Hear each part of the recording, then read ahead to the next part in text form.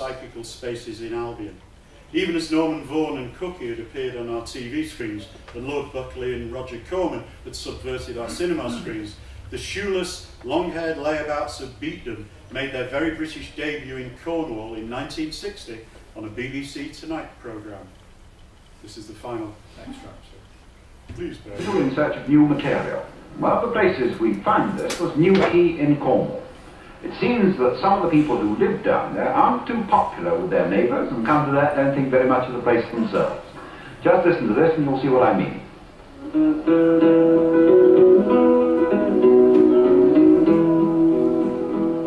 Now, ladies and gentlemen, listen to my song. Sing it to you right, but you may think it's wrong. Want to hear more than listen to me.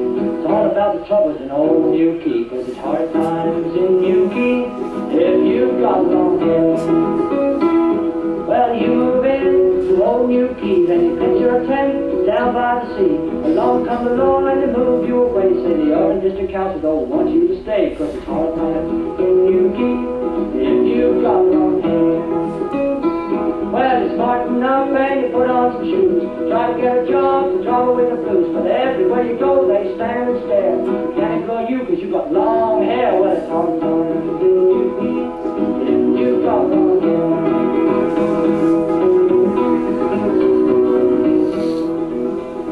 Well, to take a little drink, it ain't no sin. But there ain't a pub in Newquay that let me in. I'll search the campus for a place to eat, but I can't serve you, 'cause you're a beat. Well, it's hard times in Newquay if you've got long hair.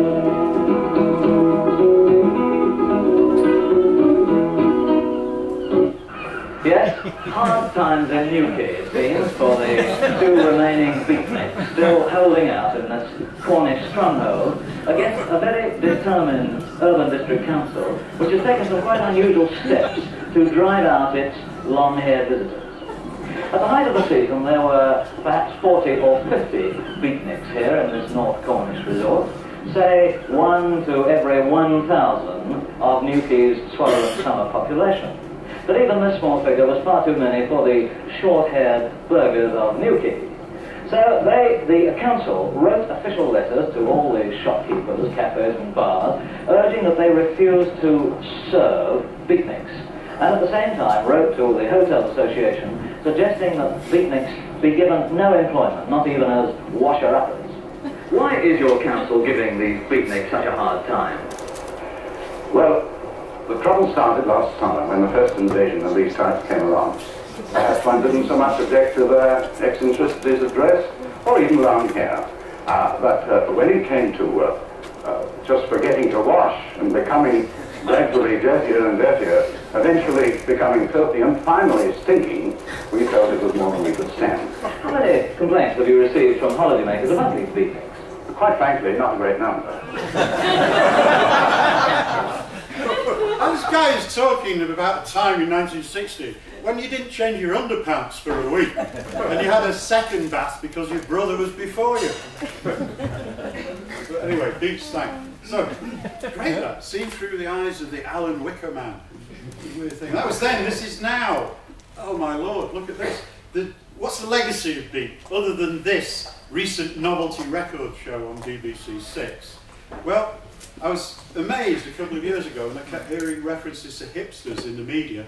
Turned out it was simply an appropriation of an old word to mean something else, though the media's fascination with hipsters' beards does somewhat reflect that old beatnik signifier. As does this, berets, shades, black clothes, almost a mirror of the caricature of the beatnik chick at the beginning of the talk. So we've come full circle, which must mean that I've set the scene for the rest of the conference. So from me, one old but not yet deadbeat, I hope you've dug taking this stroll through the garden with me, drawing on personal experience, to trace how the generally negative images of transgression and subcultural cohorts have transmuted into positive images of an alternative society. I trust I've painted a pretty picture for you. So let's hope the counterculture can defeat the establishment one day. No sign of it this week, but let's not go there. Like Ken Kesey at the Berkeley anti-war rally, let's just turn our backs and say, fuck it. Thank you.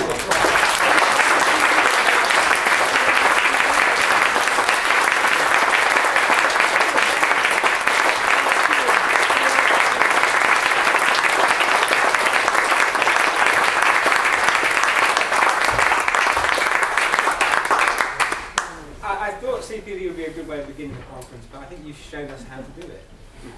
To combine entertainment, illumination, and a lot of humour in 40 minutes.